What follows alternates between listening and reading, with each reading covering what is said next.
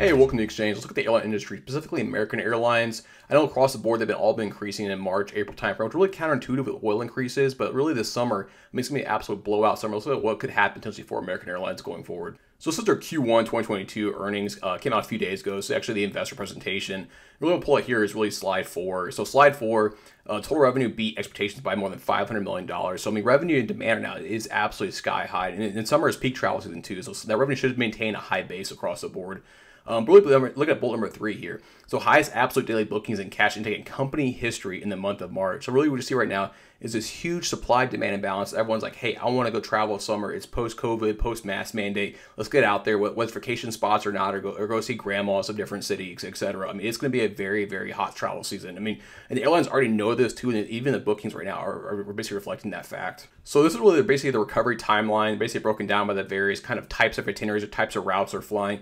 So domestic leisure, they're saying, is almost all recovered. Capacity is there. The constraints aren't quite there as bad as they were before. There's some constraints in the regional airlines, basically like their small jets. There's some constraints there, but about 85% or so of capacity. But the actual true, the main, like American, Delta, United, kind of the mainline carriers, they're basically almost 100% recovered, minus a couple different, SKUs of jets, basically like the 787, for example, is being basically out of capacity right now.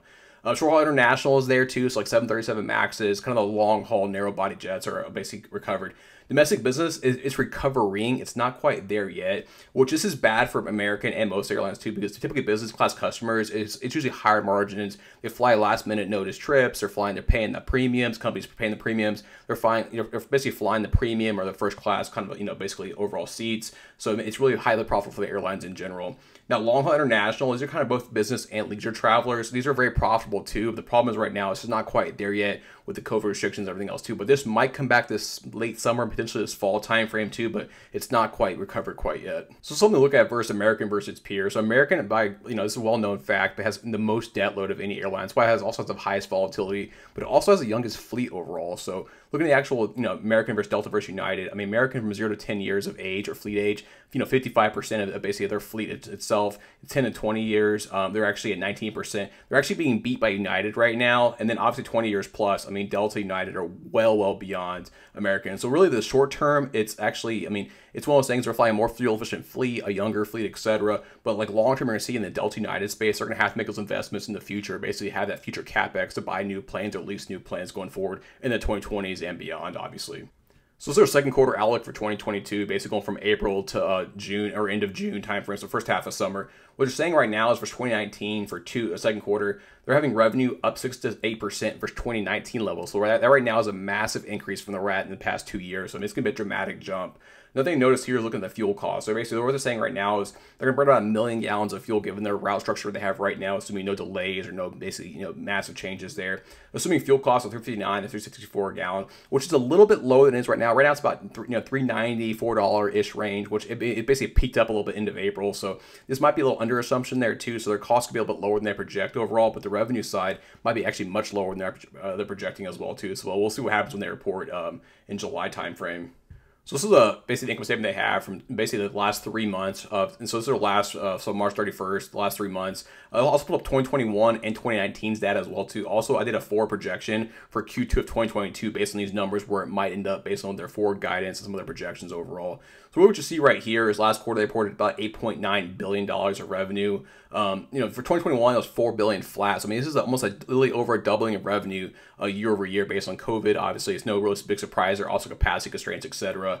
2019 levels, basically the baseline they have that most Wall Street investors are comparing it to is this $10.584 billion from 2019 for the first Q1 of last year, or this last quarter. So they're about a little under about 80% or so, about 80% of the total revenue recovery, etc. Which the majority of this is basically international travel, some of the long haul domestic stuff, etc. But really domestically, it's doing pretty well. Really, once international kicks in this fall, it should be recovered pretty strongly, and then beyond, obviously too. But really looking at here, the massive increase you see right here is look at this aircraft fuel related taxes. So in 2021, it was $1 billion in Q1 for fuel, which obviously fuel was pretty much dirt cheap during COVID. Last quarter, it was $2.5 billion. I mean, it's just a dramatic increase overall across the board. Looking at 2019 levels, I mean, you look at $1.7 million on $10 billion of revenue. So in general, I mean, fuel is roughly 15 to 25% of an airline's fuel costs right now. I mean, right now they're averaging roughly 29, 30% plus, but it's very volatile right now because crude oil right now, as you probably know, I mean, it's been very, very volatile across the board the past 2 months. So looking at the last quarter, I mean, the OPEX expenses are pretty standard, nothing really crazy given that, wage inflation and everything else too. Some certain costs have gone up, etc. But nothing really too out of norm besides the fuel costs. I mean, they're actually a much leaner airline than they were basically in 2019, even 2021. I mean, they actually, basically, what happens is they scale down, cut all the fat out, and as they're scaling up now, they're getting very, very efficient across the board. One thing I did notice here is the actual other item here. It's a very odd category. I mean, it's a major OPEX expense line. So last quarter they spent $1.2 billion or $1.3 billion, which you can see that right here. I actually went into their 10Q and figured out, hey, what it actually means. And all they say is other operating expenses increased 569 million to 79.5% in Q1 of 2022 for the first quarter of 2021, primarily as a result of increased capacity and expenses associated with improving our product offerings, customer experience, and operational reliability. I mean, it's very, very vague. It's almost like a catch-all bucket. I mean, for future investments, I would definitely be careful, make sure it doesn't increase too much. I mean, it's pretty standard across the board. I mean, it could be like new proof of concepts, new IT like kind of offerings, new AI stuff they're doing behind the scenes. I mean, basically, it's kind of a catch-all bucket for each kind of odd expenses they might have. I mean, for another bucket though, it's a pretty massive one given everything else, and they probably should break it down basically by subcategories so we can actually know, hey, what they're actually investing in going forward and whether it's going to be profitable or not profitable for the airline at scale.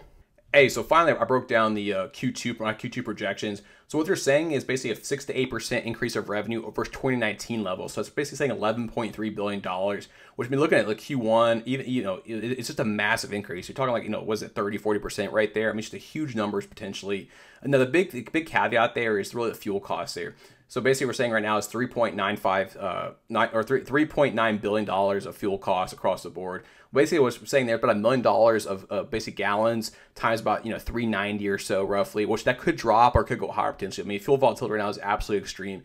And American Airlines, they do not hedge. The only airline that actually hedges their fuel costs is Southwest Airlines. Well, there's pros and cons there. I mean, the pros are if you hedge and if the price goes up, obviously to the moon, then you're hedged against that. But really the cost, really last decade or so, fuel's been pretty low and pretty not volatile. So that really hedging costs are just basically wasted expenses for most of the airlines the past 10 years, which, I mean, they might be regretting that now. They're looking at potentially hedging in the future, but again, that may be a long-term play. But for short-term at least, they're going to eat that cost, at least in Q2 and Q3 of this year. Every other cost, I mean, it's pretty standard. Salary increases, like operational expense increases with the airline capacity growing, etc. The fleet impairments here, that's actually should go away. That was from Q1 with some A330s, which is basically a type of airplane, wide-body aircraft that were impaired. They took that write-off back in Q1. There should be no write-offs this quarter, but if they are, they're going to be pretty small. Like we're talking like $100 million plus potentially, nothing too crazy for the size of the airline itself. I'm assuming the other bucket right here, which is a little bit odd. I'm assuming 1,400 or $1.4 billion there, which it might be high, might be low, but probably somewhere in that ballpark.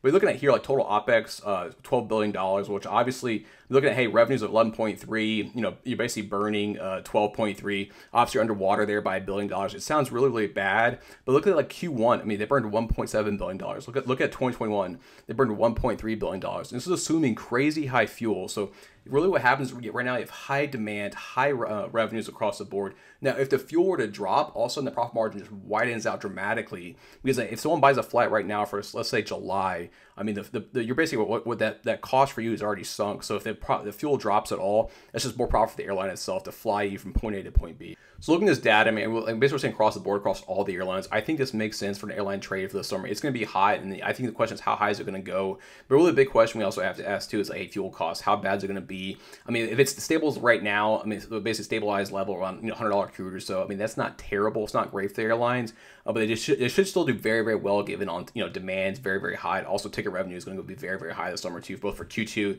and Q3 for all the airlines. Now, for like volatility, looking at all the airlines, Americans are usually the highest at 1.5 beta, which basically means for every percent the market increases 1.5%. Delta and United are both about 1.3, so for every 1% increase, it'll increase by 1.3%. The flattest one across the board, or most stable, is actually Southwest because they fuel hedge, etc. There's not as much actually volatility there in the actual, basically like their day-to-day basically fluctuations with the market itself. One other thing I would be careful about with the Spirit Airlines, if you're going to invest there, they have recent buyout news, whether it's going to be Frontier or it's going to be JetBlue. But they're basically, their price is almost capped right now, about $27, maybe $33 potentially if it goes the JetBlue route. Another thing to be careful about too is Alaska Airlines. They actually might have a strike potentially in May, so definitely be careful of that too. The union should vote on that next month, but it might happen too. And if they have a strike, it'll be basically bad news for the stock overall. So just be careful about that. But really, I think the big three, like United, Delta, American, and Southwest too, are kind of your big four you want to go after if you're going to invest in the airlines and overall. But I mean, the one thing is the industry overall should flock together. So as one's profitable, the other one should follow suit. Now there could be market share changes across the board, but I think overall, just the big case, the macro level, if it makes sense for the summer trade for airlines. Hey, but yeah, this is a trade I'm definitely going to follow this summer. But yeah, be sure to like, comment, and sub down below. And yep, that's the exchange.